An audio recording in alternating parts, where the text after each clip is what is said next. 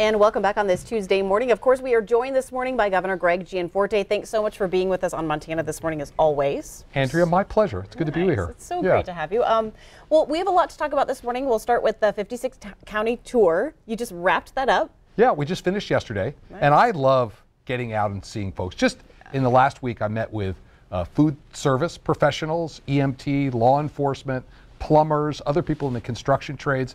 It's so important to get out and hear people's voice so I can do a better job back in Helena. Yeah, that's probably a fruitful time for you because you really get to be one-on-one with people, see them face to face. Yeah, the truth doesn't live in Helena. So I have to get out into the communities, county commissioners, law enforcement, and getting to every single one of the counties. Parts of eastern Montana often feel forgotten.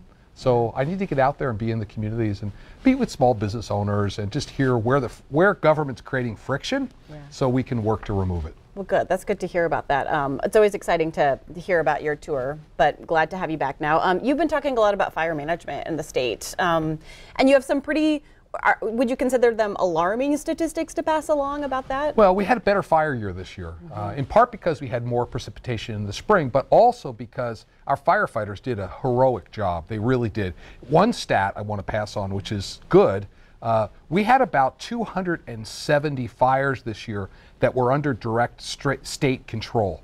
And working together, we pursued an aggressive attack approach. It's a lot easier to put a fire out when it's small than when it's big. The state firefighters kept those 270 fires on average to under 2 acres each. Okay. This is really unprecedented for us. And I was thrilled that the Forest Service and BLM, I asked both of them to join us in this policy of aggressive attack on fires. But the other side of that coin is really active forest management. We have to get into the woods and start removing excess fuels. I had a press conference yesterday in Helena at that Mount Helena fire, and we could see the effect of forest management. They'd taken out the extra wood. The remaining trees were healthier. They were growing faster. And when the fire came through there, it stayed on the ground. It didn't go into the crown, so none of the trees died. Yeah, it seems like Lewis and Clark County has been really good, really active in forest management. Even I've seen that when I've been out recreating, so that's good to hear that. Well, it allows more access. We have better habitat. There's more wildlife. The forest is more resilient to fire, and we create jobs. So everybody wins when we manage our forests. And it's been a top priority for us. We doubled the number of acres under active forest management in our first year in office. We're increasing it again this year. And we're pursuing things like the Good Neighbor Authority so the state can start managing the federal land as well. Now, we got a ways to go, but we're making progress. Okay, Governor, let's talk public safety. Those of us in Billings, this is a big issue for us, right? We've had, I don't even know how many different shootings in the last couple of weeks here in Billings. You are going to have conversations with our local law enforcement today. Yeah, I had a public safety roundtable here. I'll be meeting today with Chief St. John and Judge Nisley. I've now done 6 public safety roundtables around the state, one right here in Yellowstone County. And this is an all hands on deck moment.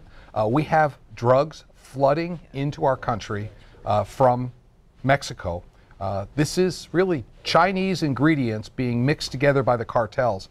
We confiscated more fentanyl in the first 6 months of this year in Montana than the last 2 years combined. So this is a real issue, and we're putting together a package of things that we're going to work on in the next legislature to make sure our communities are safe. Okay, we'll be looking forward to that because we're all invested in that issue. Thanks, Governor, so much for being here with us on this Tuesday morning.